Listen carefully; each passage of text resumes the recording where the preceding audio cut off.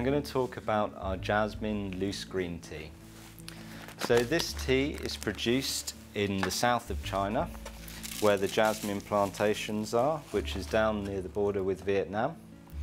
And you can see here it's a very attractive green tea base with actual real jasmine flowers added. How they make this tea is they pick in the day the unopened jasmine flower buds and they mix those together with the tea. As the temperature drops in the night, the buds naturally open and the jasmine aroma goes into the green tea. They then sieve the jasmine flowers out and they'll repeat this process on at least 3 different nights to give the tea the right amount of jasmine flavour. So it's got a very even, bright infusion which shows the quality.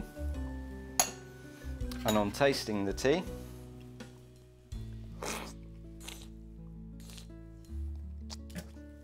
very delicate, sweet, light green tea base with the exotic flavour of jasmine.